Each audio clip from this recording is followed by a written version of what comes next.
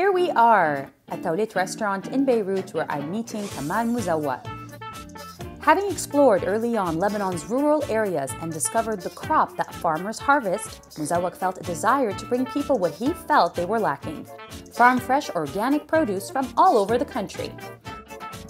In 2004, he created the first farmers market, which was eventually followed by a farmer's kitchen known as Tawlet, which literally means tables, and where every day features a menu from a different part of the country. He now presides over many tawlets, culinary guest houses, and even created programs that empower small-scale farmers, producers, and underprivileged communities by teaching them cuisine skills that lead to economic independence. So it was only natural that we meet him in what may be considered his second home, surrounded by hungry foreigners and city dwellers, to speak about his food activism.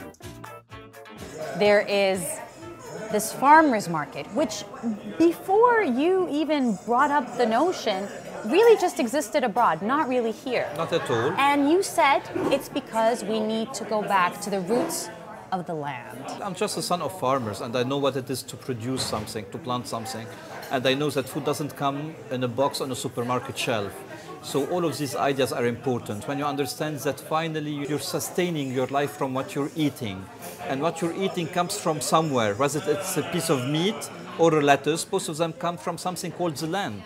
And if you're gonna still, if you're not gonna nurture this land to give you more and better, you're just gonna kill it. So it's just about that. There are some unhealthy options out there. So how do we bring it back to the land? By eating the simplest possible. It's very, very easy. You don't need to make a revolution.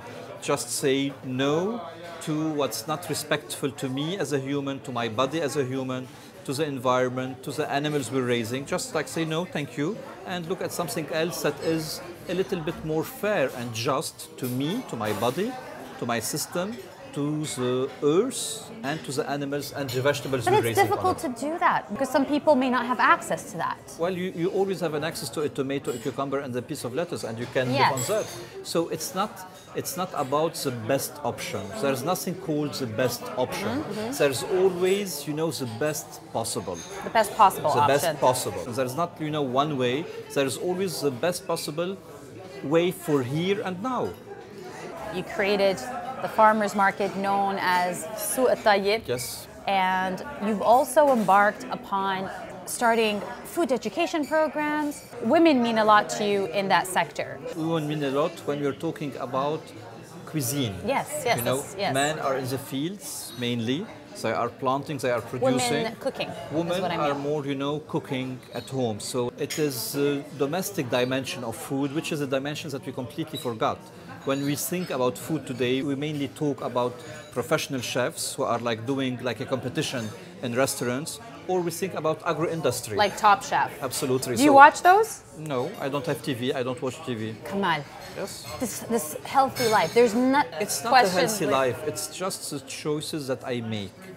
If I don't want to clutter my tummy, first of all, I don't want to clutter my senses, my ears, my nose, and mainly my eyes and my mind. You're a perfectionist, Kamal. I'm not a perfectionist. I think you are. I'm just trying to unclutter my life. But striving for the healthiest possible way, striving for the best. It's not about the healthiest way. It is about the best I can take in for me to able to perform the best. I'm performing.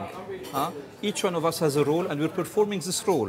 For me to be able to do the best, I need to feed myself on all levels. I'm not talking only about food. It's the best possible way. If I have a diesel car and I put, the best gasoil, or what you call benzene, gas in it, yes. it's not going to function. It's a diesel car. Fuel, of course. So it's always how can I fuel and feed myself the best for me to perform the best. You've also launched a program whereby Syrian and Palestinian refugee women can come and cook and share their meal and be active in society and not excluded, especially with everything that's going on politically in the region. So tell me a little bit about that. It's very easy to exclude others, It's very easy to put a label called the other, whether you're from a different religion, a different political background, different skin color, Why am I different from you if I have just a different skin color? Is my skin color or my political belief or my religious belief make who I am? Am I so shallow? Am I just like a skin pigment, you know? Or there is something beyond that? If there is something beyond that, what is this common ground that is beyond all of us? And this is how the adventure of Souk El Tayeb started. We're not about a market to sell vegetables and fruits. We're not here in Tawlet about a restaurant to feed people. I don't care about all of this. These are just ways to find common grounds for people who were different and killing each other because of their differences. So this is how the farmers market came and started in 2004. Then in 2007 it was like, why do I have only to move from rural to urban? Why don't I go back to the rural areas of production and from time to time go discover this farmer, he or she, in her own environment, and discover what they have as traditions and wealth in this region. Yes, it seems to be your motto, well, to bring people together, to be more inclusive, but also another one of yours is to make everybody feel like this is a home. Because when you're home, what happens? It's a space of trust. And when it's a space of trust, what do? You take off your armor, right? And you start being closer to the other.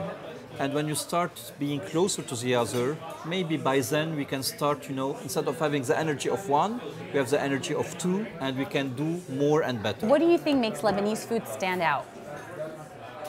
It's simple, it's very flavorful, very colorful, just as land and the people. Look how we speak. Hi, kifak, ça va. Yeah. So it's like all of these different things together. Yeah, we've never mentioned this. It's 3 languages in one. In my opinion, this is our real identity. It's an identity of diversity. We're not one. It's all of us together who makes this identity that I am today. Speaking of food, you're also releasing a new book called Manger Libanais. Yes. Now, how is this different than... You've released a few books before. This is Yes. your 4th, is it? It's my 4th. It's a book in French with a very nice editor, Marabout. And it's a road trip. We're going out of Beirut and we're going all around the country, to the countryside in the south, to Chouf, to the Bekaa. Like we're doing a loop all over Lebanon, every time stopping at one of our different cooks, meeting her, having a portrait of her, then few of her recipes. And discovering a little bit the area. These women, they say you've changed their lives. You've given them They something. have changed their lives themselves. I cannot change mine. How can I change their lives? We are all catalysts for each other, It's about complementarity. I was reading this interesting thing that you said. Somebody asking you, what would you change? And you said, I would like to change the habits in my life. And then you said, be less angry. Do you consider yourself? I can get angry, yes. Because this kind of job and business also I don't have a job, I don't have a business. Because I don't think... You don't like labels at all. I don't like labels, but I don't have a job, I don't have a business, this is my life. Angry meaning what? This is my life. What makes you angry? Because I think we are in a country that is not very easy sometimes.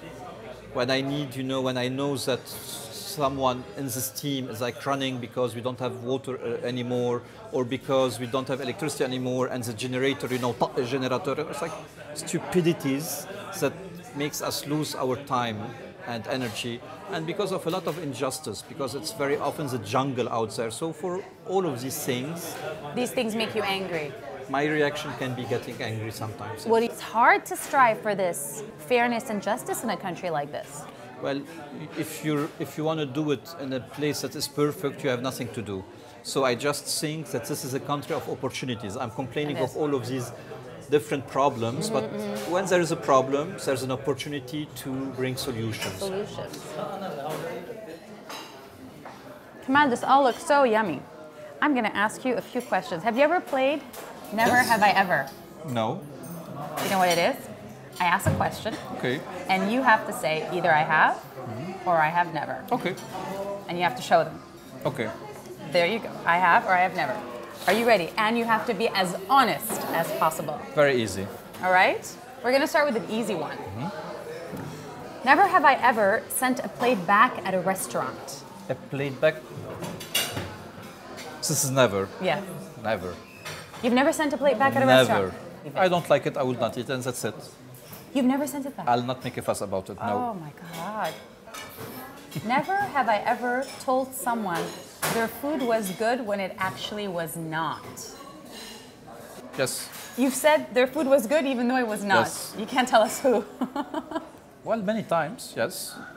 Because you're trying to be nice. If me saying so is going to change something and this person is going to be a better cook, yes, I will say it, Yeah. And if this person is professional and trying to do a job, but if Yeah. it's just, a friend who's trying to make out the best and inviting us and everything, like, why should I make a useless comment? We're not here to do comments and criticize. Like, no, thank you. Thank you so much. And Thank you. often in the restaurants, like mainly American style. So the best how way was to- the food? How was this? And all Yeah. this. Like, thank you. I say nothing at all. I just say thank you. Okay, now if they see this, they'll know that basically this is what you mean. Never have I ever binged out on fast food despite being generally healthy in the last year. Never. Come on. Never. Come But what on. is fast food? I adore shawarma. I adore falafel. Even burgers can be extraordinary. We're just talking about, bad quality cheap fast food. This, no, I don't. No, you don't. I Okay. adore a good burger. It's like Yeah. a good meat, a good bread, and something with it, Okay. So, no, I adore fast food. And fast food is the food of the street. So it's like an easy and spontaneous expression. And this is Okay. what I adore about street food. Okay. It's not like sewed and prepared and, spontaneous. Never have I ever eaten something cold before heating it because I was so hungry I just had to have it. No. Never. No. Cold chicken in the morning, No. cold pizza in the morning. Yeah, key. Oh, Unless I like yeah, it. key. Unless I like it cold. Never. Always had to heat the food before. Eat it like I want it to be. If I want it cold, I'll eat it cold. If I want it hot, I'll wait 5 more minutes and I'll have it hot. Your control when it comes to food, even if you're starving. Yes. Always. Well, I'll just grab a piece of bread or something and I'll wait these 5 minutes. Never have I ever said something dishonest to an interviewer interviewing me. Never. We're sure about that. All right. Well, thank you so Thank much. you. Thank Thank you very much. What a delightful man. And a humanist, which is the one label that Kamal Mouzawak doesn't mind. Look at this yummy stuff. In his quest for fairness, he has been one of the very few to bridge the gap between rural and urban, allowing them both to complement one another and living proof that food is the key to all satisfaction and happiness.